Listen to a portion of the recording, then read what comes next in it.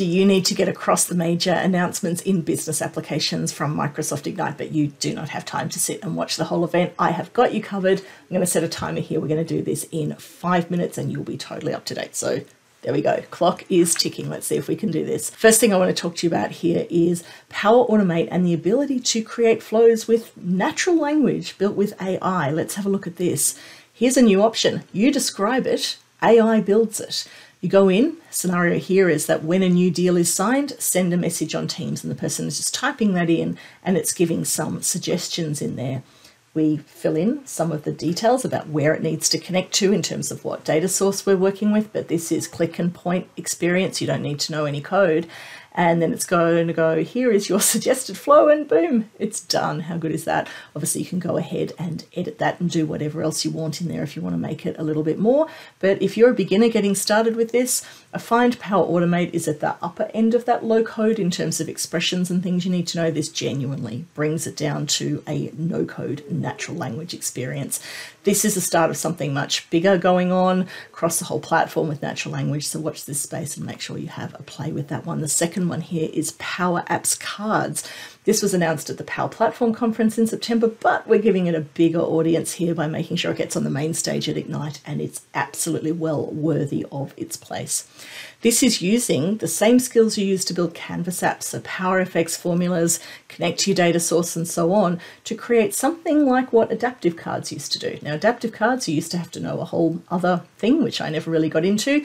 Really looking forward to having a crack at this, which is building out these little, it's like a very tiny app, like a very specific app that does this, lands in Teams. So that scenario then of that notification coming through, and then the person in Teams can click on one of these buttons to assign a project manager, and that will behave in the same way as you would see with a button on a Canvas app. How am I going for time? Slightly under 2 minutes for the first two. We're on track. Let me tell you a governance story here, and do not run away. This is a good governance story.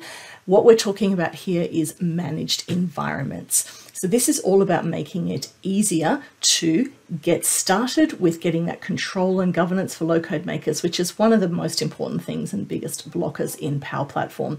More visibility, more control, less effort for administrators to do things like this. Now, first up, important thing, it's got its own icon, so this is a big deal.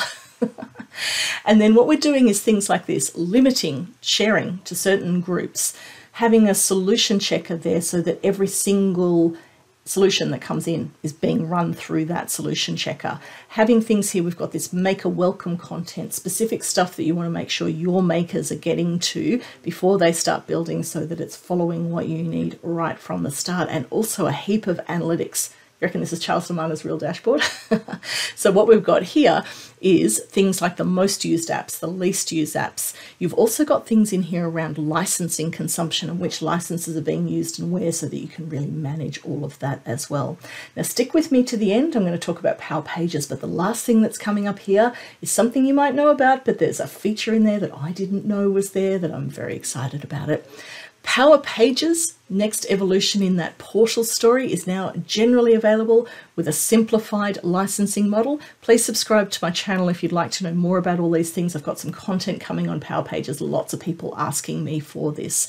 So what we've got here is a low-code experience. It's a whole lot easier to use than what we had in the past. Very easy to bring other components in as well. So bringing in things like embedded Power BI, surveys and so on. And then if you do need to do this, we've got this edit code button here that takes you straight into it. As I said, much simplified licensing model compared to what we have that's all been announced at GA. Like this video, stay tuned for more on that. All right, I've got 1 minute to go here to talk to you about the last feature, which is Viva Sales. Now, this became generally available a couple of weeks ago, but some stuff that came through here that they showed at Ignite is something that I hadn't seen before that is genuinely really exciting. So Viva Sales allows you to work in Outlook connected to either Dynamics 365 or Salesforce, doing a lot of that work inside Outlook, which is where sellers are working all the time. So this is a story about productivity and making that a whole lot easier.